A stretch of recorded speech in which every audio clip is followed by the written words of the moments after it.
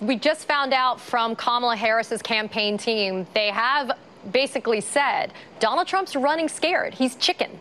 He will not meet her on a previously agreed debate stage. I want to ask you first, Susan, as to this idea that now he wants to go to Trump-friendly, grounds of Fox, and he'll do it before some huge live kind of audience. I mean, what's the idea of the fact that he actually won't meet Kamala where he agreed to meet her before?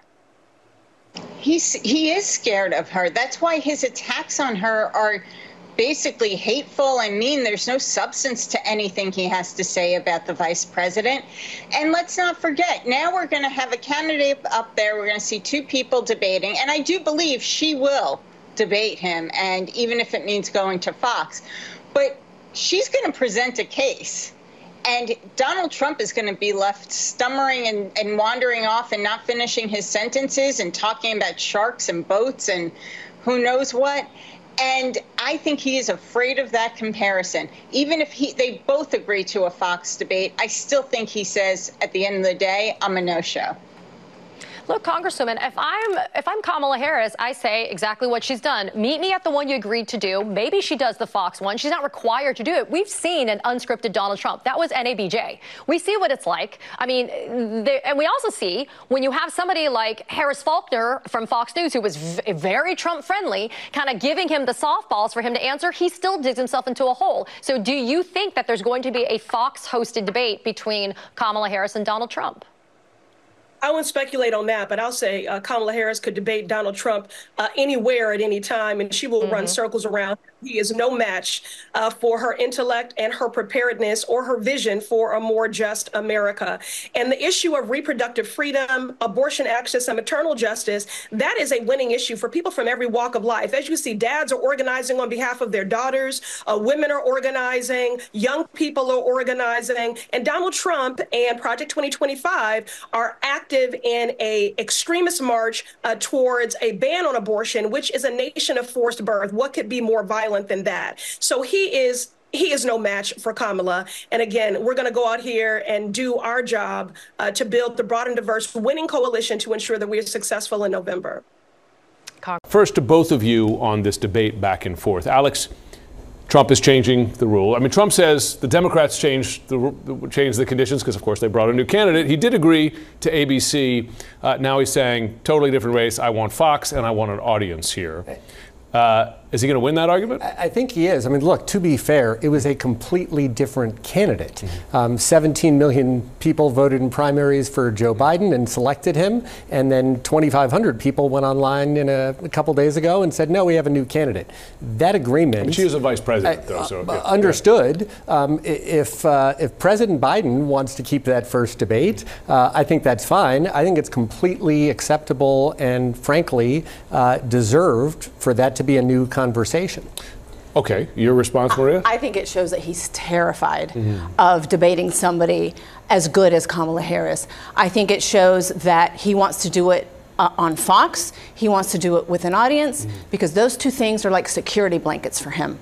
And that's what he needs right now. This race has completely discombobulated him and the people around him. They have no idea how to approach running against somebody who is so accomplished, who is whip smart, who has a background as a prosecutor, and Donald Trump is a 34 times convicted felon. So, fair. Those are different venues. Fox, a very different network from ABC. The audience is something that he thrives on or believes he could thrive on. So what's your response to that? A couple of things. Number one, it's important to remember we had a Biden campaign and a Trump campaign. And for the first time in American history, we had a presidential campaign go blue screen of death, literally completely brick and melt down. And the party on a dime has said, we're going to anoint somebody new. It is absolutely critical. I'm asking specifically about the conditions. I understand. They're different. It's a different network that is much more Trump friendly. It's a different campaign. It's a completely different dynamic. Exactly. That therefore, let's have a conversation about how to debate. So the American people deserve, frankly, to be introduced to her. I know how those previous debates have been. I remember watching Tulsi Gabbard do her magic in the debate the last time that Vice President Harris Harris ran. And I also know how the last debate went for President Trump and Joe Biden. I do not believe in any way this is a lack of interest in being on a debate stage with her, but why should that not be why not just keep it? That's what they agreed to. That's what Is he afraid of doing it on ABC? No, that's what Joe Biden agreed to. Is Joe Trump Biden afraid should of come doing it and on debate. ABC? No, of course not. Well, then why not do it? Just like the first debate was Why not on do CNN. it? Great, let's do both. Both what? Let's do a September 4th on Fox.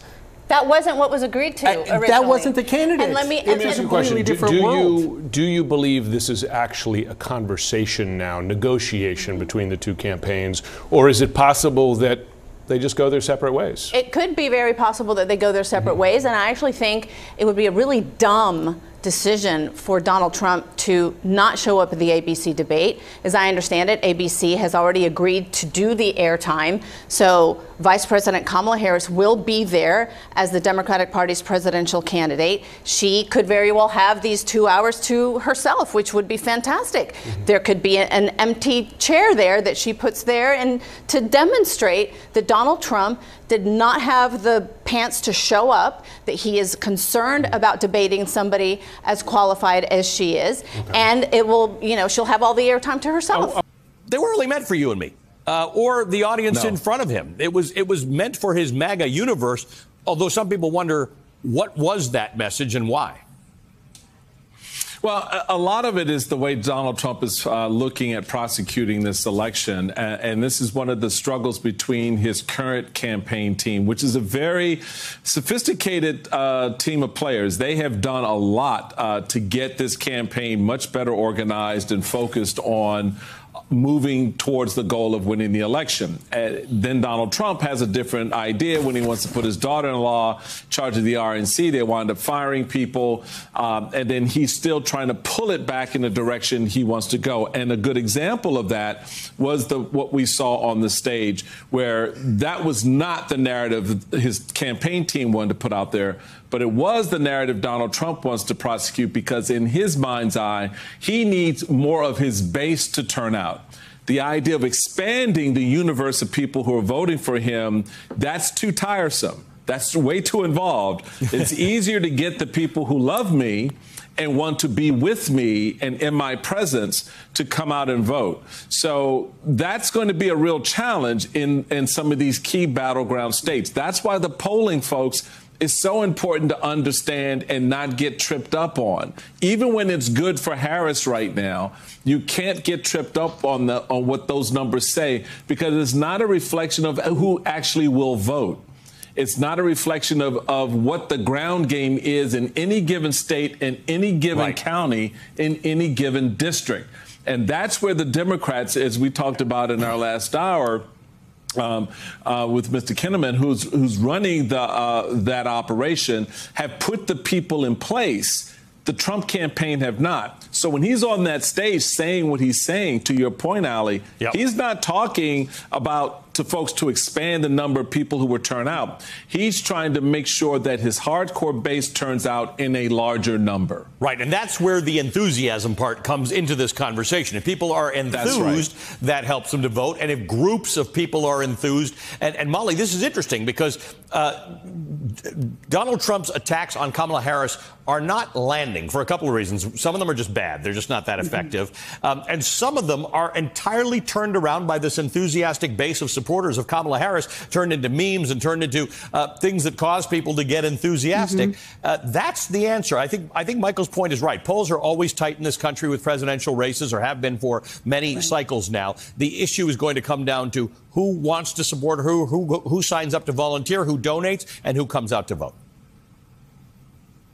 Yeah, I also think one of the things about Harris, which we've seen before with Obama, is there's joy. And so he's trying to turn that joy against her. You know, those videos of her laughing, that was one attack, or her cooking. And I think people just like that. It's been a long, 8 years, 10 years since Trump came into the fray. And I think people are refreshed by just a normal person cooking a turkey.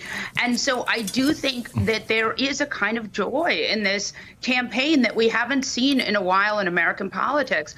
I also think people are galvanized for her. And Trump has only the same material. He just keeps recycling the same attacks. So a lot of the attacks he's using on her, he used on Hillary Clinton. And I think that you can't just keep using these same attacks. You got to think of something new.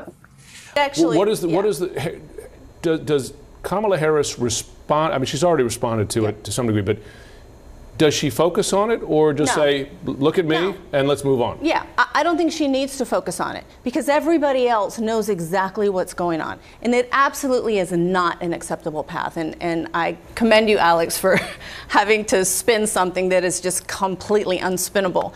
And to me, he is going to continue to do that. The Republican talking point now in the spin is that, what he meant was that she's phony. No, what he meant is what he meant because he's a sexist, he's a misogynist, and he's a racist. And so he's going to continue to do that. As a Democrat, I say bring it on. This is not going to do anything to add voters that he needs to win. It's going to do everything to alienate blocks of voters. And so Kamala Harris, is going to focus on what she wants to do for the country for the next 4 years. Let me ask you a question to a point that Alex raised. Does the vice president have to answer directly whether she was honest and open about a decline of the president's abilities? I am sure she will get asked that when she gets in front of the media, and I'm sure she will answer it. I think that is a phony theme that Republicans are trying to use because, again, I think they are so concerned about running against somebody that they have no idea how to run. And to me, that somebody that brings, it's a constellation of qualities that make up what the political kryptonite that she represents for somebody like Donald Trump. Well, we got 94 days? Is it 94 days to see how it plays out? Alex, Maria, thanks so much for taking the hard questions. I appreciate it from both of you. Folks, this is a very bad surprise for Trump because he felt everyone was going to let him get away with it. Everyone was going to buy his excuse for why he didn't want to debate, right?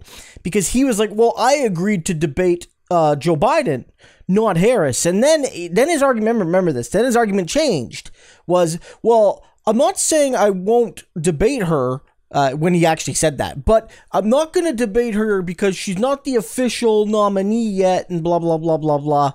And then now she's, hasn't been proclaimed at convention yet, but she's got enough delegates secured that she's the presumptive nominee, much like Joe Biden was when they first debated, because when they first debated, both of them had enough delegates, but neither of them had been confirmed at convention. Now Harris is in the exact same position Trump was in the first debate, which is with enough delegates. So that now the narrative had to change again, and now he's like, well, I won't debate you there because that was a Biden versus Trump debate, not a campaign versus campaign event, which is stupid. But I will maybe debate you on Fox. It's looking awful. And you see some Republicans desperately try to defend it, but no one's buying it. And so Democrats, whether it's in Congress, you saw Ayanna Pressley there, or whether it's in the media, are absolutely tearing into Trump because he felt he got away with it. He felt he dodged the Harris debate. But it turns out he got a nasty surprise because no one's buying his BS.